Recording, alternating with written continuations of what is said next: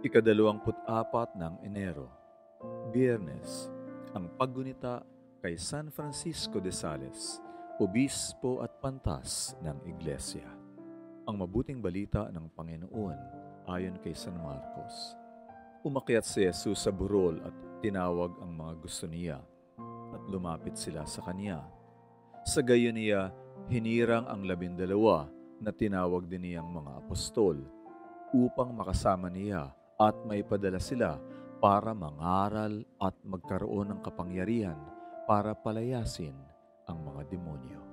Kaya itinalaga niya ang 12 at tinawag na Pedro, si Simon, at si Jaime na anak ni Zebedeo at ang kapatid nitong si Juan, at tinawag niya silang Boanerges, nang ibig sabihin sinaparang kulog, at saka si Andres at si Felipe, si Bartolome, si Mateo, si Tomas, si Jaimeng anak ni Alfeo at si Tadeo, si Simong Cananeo at si Judas Iscariote na magkakanulo sa kanya. Ang mabuting balita ng Panginoon. Pagsasadiwa. Sa gayon niya hinirang ang 12 na tinawag din niyang mga apostol upang makasama niya at maipadala sila para mangaral at magkaroon ng kapangyarihan para palayasin ang mga demonyo. Isinasalaysay ng Ebanghelyo ngayon ang paghirang ni Jesus sa kanyang mga apostol. 2 bagay ang mahalagang tandaan sa tungkulin ng mga apostol. Una, tinawag sila upang makasama si Jesus.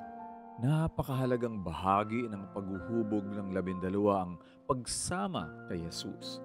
Sa kanilang pananatili sa piling ng guro, personal nilang masasaksiyan ang mga ginagawa niya at personal nilang mapakikinggan ang kanyang mga turo. Nagkakaroon sila ng malapit na ugnayan kay Jesus na nagpapalalim ng kanilang pagkakakilala sa kanya. Ikalawa, sila ay ipadadala upang mangaral at magpalayas ng mga demonyo.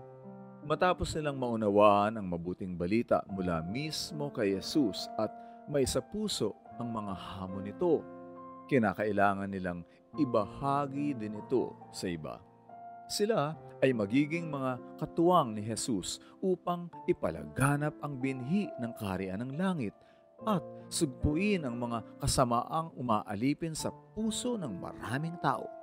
Sa makatuwid, ang mga apostol ay ang mga kasamahan ni Jesus na may personal na ugnayan sa Kanya, may kakayahang mangaral ng Ebanghelyo, at may kapangyarihang labanan ang kasamaan.